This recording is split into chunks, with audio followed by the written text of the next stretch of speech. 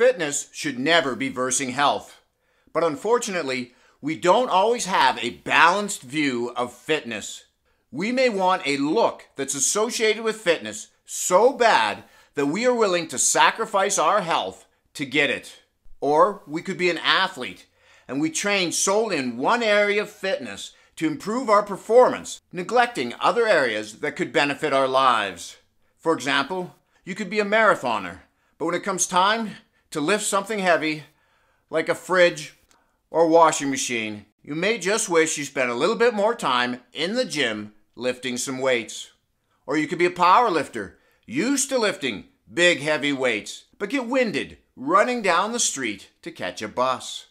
Now, health-based fitness is not a new concept, and it doesn't mean we can't run a marathon or lift heavy weights in the gym.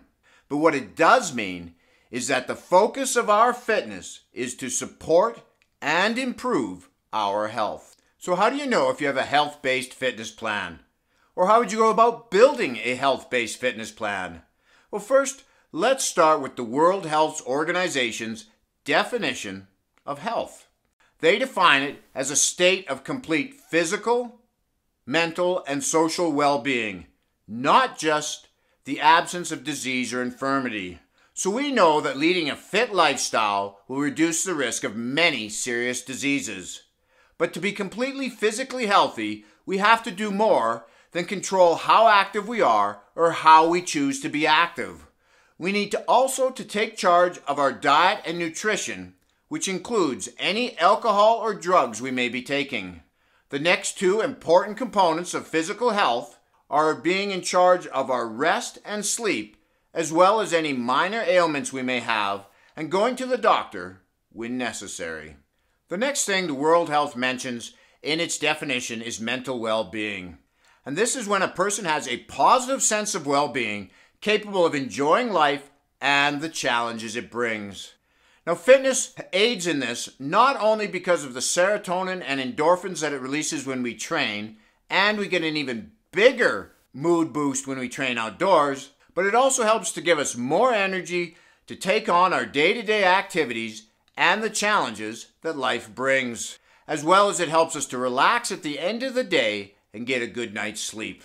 Now, we can even see how it helps us take our mind off our problems when we work out, as the focus starts to shift from our problems to how our muscles are feeling while training. Our minds start to become quiet as we focus inward on how our bodies are responding to the training stimulus, the sweat, the heartbeat, the intensity. The last thing the World Health Organization mentions is social well-being. Stress can be a social well-being killer. Exercise aids in this not only because of the positive hormone response it gives, but training helps to strengthen our muscles, relieving tension and making it easier for us to relax. Including a good stretching program or some yoga into our exercise plan will help us to recover not only physically, but mentally as well.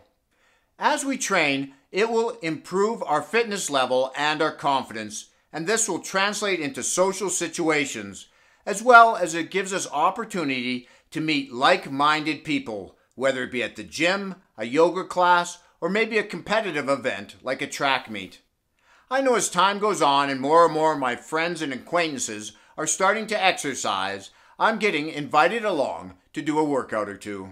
So having a balanced view of fitness will always support good health, whether it be physically, mentally, or socially. This is Lawrence from Fit and 50, signing out. Keep working out, keep having fun, and we will talk to you again in that next video.